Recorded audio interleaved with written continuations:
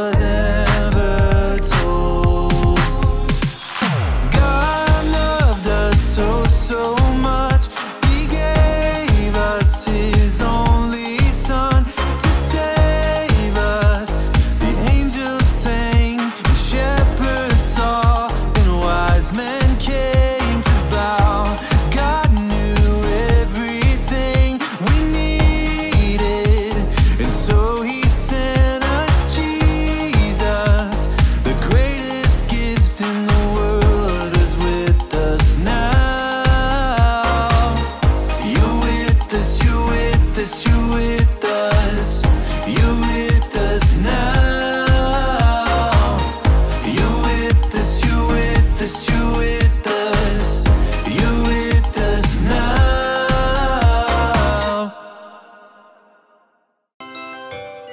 Welcome to Story Lab. This week, we're celebrating Christmas while we take a look at the story of some shepherds working the night shift who got the surprise of their lives. Oh, and look out for this.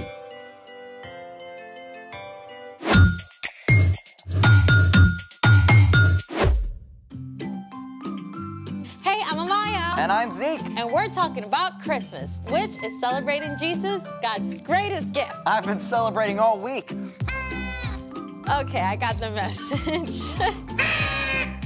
I got the message too. In fact, I want to ask you, how many ways can you send a message? Well, there's texting, email, phone call, social media. Okay, but how would you send an important message without a phone or computer? A letter? Or Morse code? That was... I love cheese?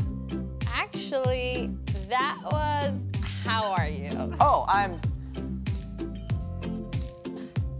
Pick a number. 3. 1, 2, 3. 3? Oh, I'm great. That's good, because we're about to discover a brand new, old way to send a message. Homing pigeon? Nope. I've invited my friend April to show us how to share a message in sign language. What? That's awesome. Hey, April, come on in. Hello, everyone. Wait, can you do that again? Yeah. Hello, everyone. Hello, everyone. Yep, perfect. April, how did you learn sign language? Yeah, so my grandparents were both deaf, and I learned just growing up with them and talking. Oh, that's amazing. It's like you're doing a marathon with your hands. Have you used sign language in other places too? So in college, also a long time ago, I interpreted for a math class. There was another girl there that was deaf, and math is very hard to interpret. Wow, that's amazing. Can you teach us some more? What does that mean? Nice Nice to meet to meet you. Oh.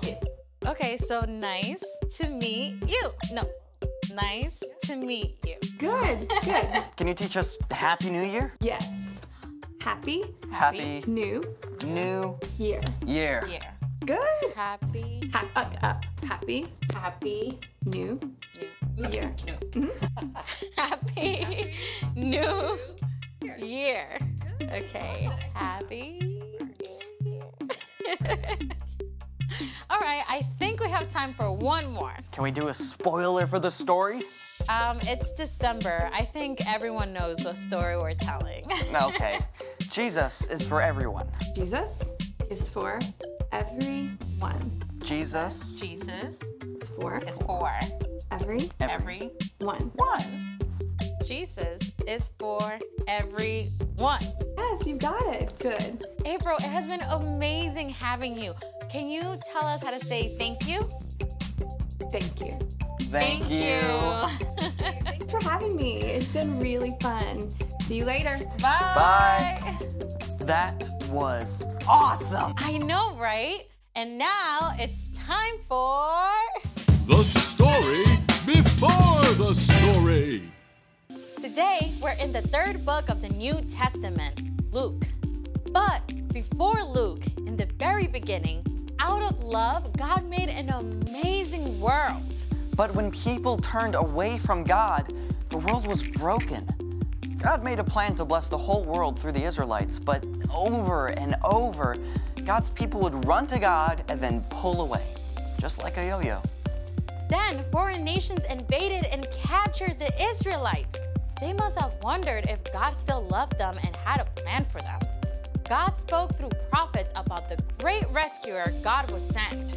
And at last, after hundreds of years, God sent a tiny baby to be born in the small town of Bethlehem, God's very own son, Jesus, which is where our story starts. And go! Hey everyone. Hey, Brian. Jesus is born! It's the most amazing news ever. But even though the birth of God's son was going to change the entire world, well, the world didn't know about it yet. The town of Bethlehem lay sleeping. Shh, the streets were quiet. But in the fields outside town, some shepherds were still awake, keeping watch over their flocks of sheep. Now, if you're gonna announce the birth of a king, you send a herald straight to the big cities and high-up leaders, right? You let the most important people know first. Well, these shepherds were the opposite of important. In fact, they were considered nobodies, probably really sweaty and smelly from living outside and wrangling stubborn sheep. They were all huddled around the fire trying to stay warm, trying to stay awake. Perhaps they were even dozing off. When suddenly, a brilliant angel from God appeared before them. The shepherds were terrified, ready to run for their lives. But the angel said, "Do not be afraid. I bring you good news. It will bring great joy for all the people. Today in the town of David, a Savior has been born to you. He is the Messiah, the Lord." oh, the town of David, that's what people called Bethlehem because it's where King David had grown up hundreds of years before. Here is how you will know I am telling you the truth.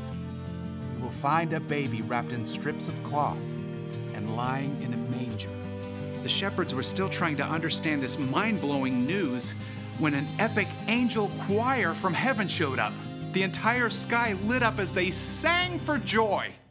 May glory be given to God in the highest heaven, and may peace be given to those he is pleased with on earth. Then, just as swiftly as they had arrived, the angels left. The night was dark and still again. But you can bet those shepherds were wide awake now. What just happened? Mind blown. Can you believe God just told us? We gotta go to Bethlehem. Oh, we gotta see this for ourselves. Horatio? Can you imagine? The shepherds were giddy with excitement and filled with wild curiosity. They took off across the fields, heading straight for Bethlehem. There, they found the place where a light still glowed. Mary and Joseph were exhausted, but they welcomed the first visitors to see their brand new baby. These rugged shepherds gathered around in awe. He's just like a newborn lamb. As night turned to day, the shepherds finally left to return to the fields. They were so filled with joy that they shouted out the news to everyone they met. God has sent a savior. Oh, he's just a tiny baby now, but he's gonna be king. A whole bunch of angels came to tell us. Praise God. Before long, everyone in town heard the incredible news. And in the middle of all the celebration, Mary kept everything in her heart like a secret treasure. The end. For now. Man, I want to hear an angel choir. You'd be terrified. Angels always have to say, "Do not be afraid," before they show up.